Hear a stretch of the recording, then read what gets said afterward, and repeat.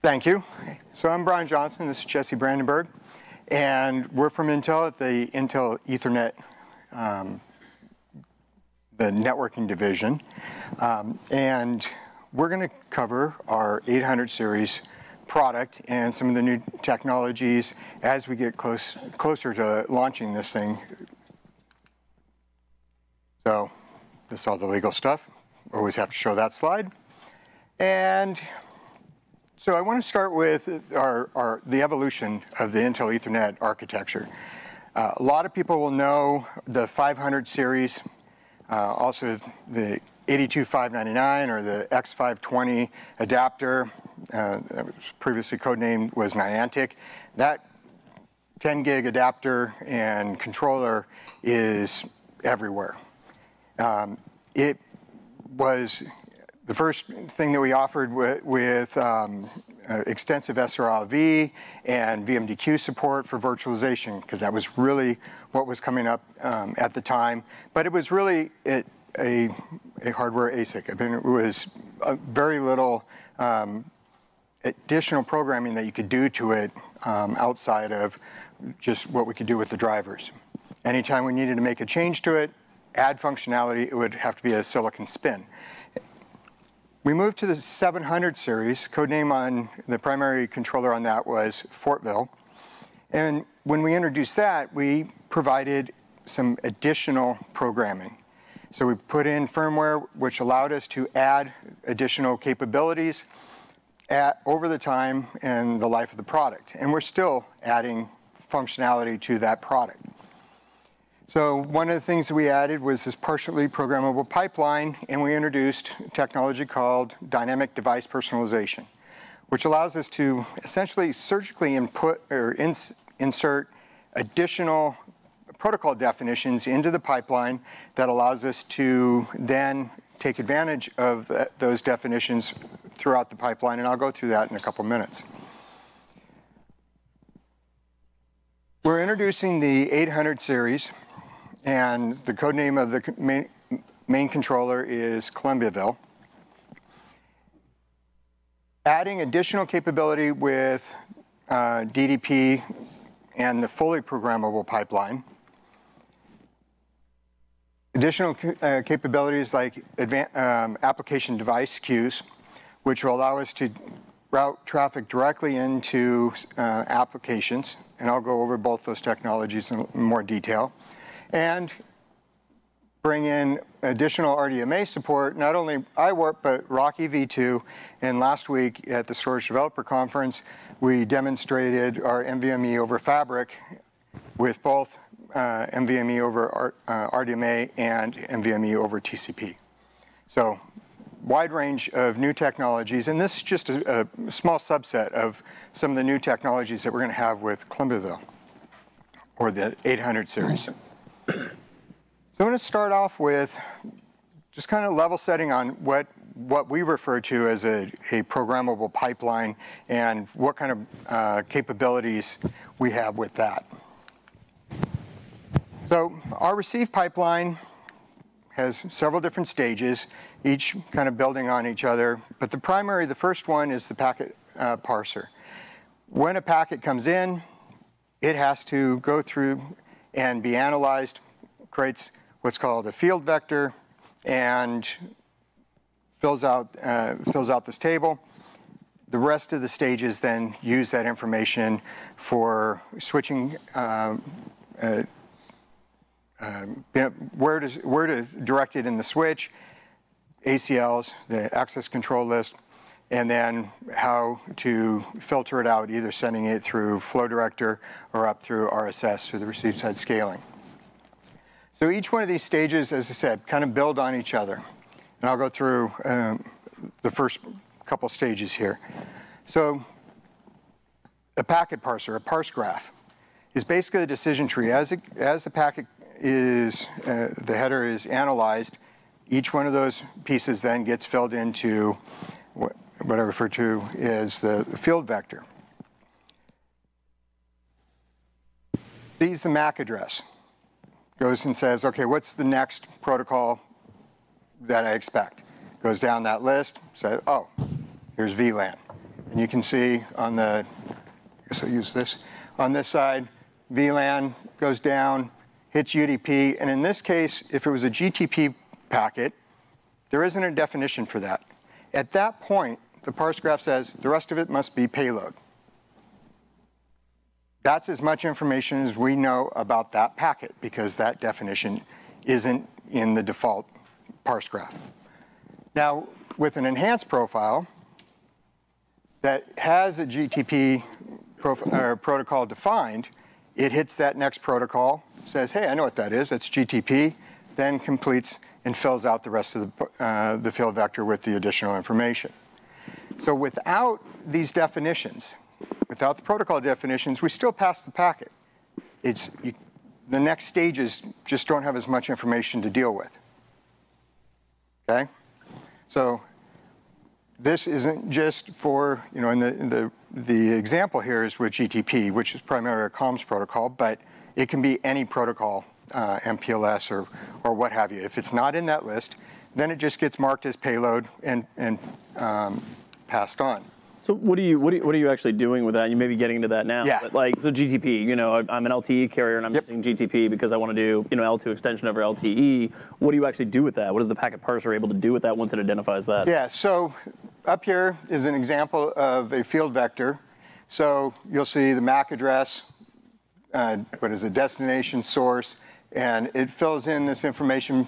Basically, this is what the parse graph decisions, what's in the next protocol. So it identifies this, starts filling that information in, and it can put that into the field vector, also into the receive descriptor for the application to have some additional information about whatever we want to put in. But also, it feeds the next stages of the pipeline. So one, we can hand it up through the application, but also we can then direct that traffic into specific queues. And because we understand more and we can fill out more, then we can do more with that packet at the hardware layer. So, does that answer your question? Yeah, it does. So moving to the next level, so the switch. So once we get that information into the field vector, then what can we do with it? Well, we can direct that traffic into, or we can match those field vector fields, these keys, and then take action on it. And we can stack these rules. So we have these 5-word rules. You can stack them or chain them together so you can have multiple different rules or recipes and then come out with an action. Okay, so each one of these, they match, then you can take that action or default action of drop it or forward it on, whatever that default is. Okay, so this is the first step of what we can do. And so an example on that is if you want, source MAC, destination MAC, and you can see the different fields up here. You want all those to match a specific criteria, then take an action. And I'll go through what the actions are here. And so you can do multiple actions. So you can extract this. You can put this into the receive descriptor as well. So you can hand that information up into to the application. So then single, dual, and quad actions.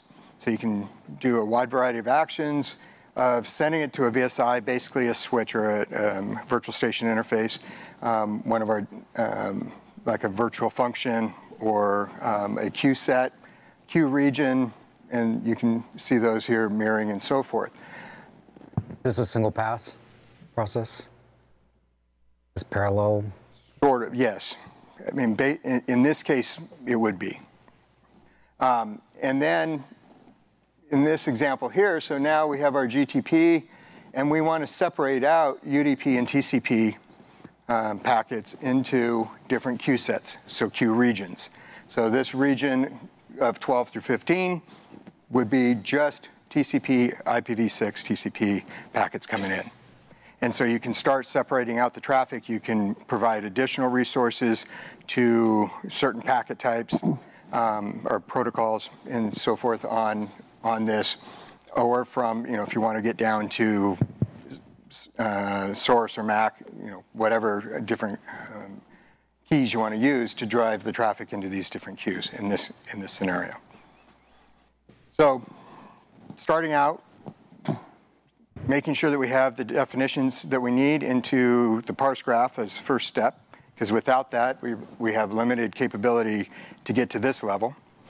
And then we take advantage of the switch and the follow-on rules to drive the traffic into different areas. So that's high level of the pipeline and what are the stages and what we can sort of do with it. Any questions? Okay. So application device queues. We talked about this back in April. And I know Brian was here at that show, and wanted to spend just a little bit more time and give an update on where we are with that. And for those that haven't seen what ADQ is, give that introduction as well.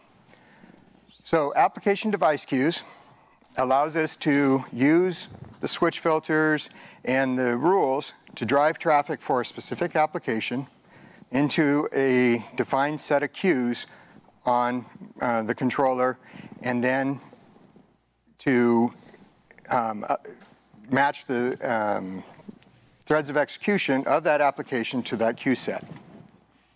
What that allows us to do is that application only is seeing those packets that are destined for that application. You don't have anything else coming into those queues because it can't make it through the filter. So there's some optimizations and things that you can do that we'll talk about, with Jesse will talk about, and Paul from Aerospike here shortly. We can also control the bandwidth of the TX on those, of the transmit on those applications as well. So not only can we adjust the number of receive queues that are part of that queue set, but we can also limit or provide minimums of the bandwidth for that specific application. So with multiple applications on a system, you can set up these queue sets, provide the amount of bandwidth, the amount of resources you want on the receive, the amount of bandwidth you want to be able to transmit out, and do some quality of service for multiple applications on the same server, or multiple aspects of the same application on the server as well. This increases the predictability of the latency of the application, and reduces the latency of the application, and may, and usually does, improve the throughput of the application as well. Sometimes the throughput isn't the issue, it's the predictability of the latency of the response times within that application, especially as you scale out with a cluster of servers. And that's really where we're starting to target this. So with that ADQ, all the queues, RSS, whatever, directs traffic into any of the queues that it has access to. With ADQ, you can set up the traffic to go into express lanes and dedicated routes, and control the speed of those individual areas.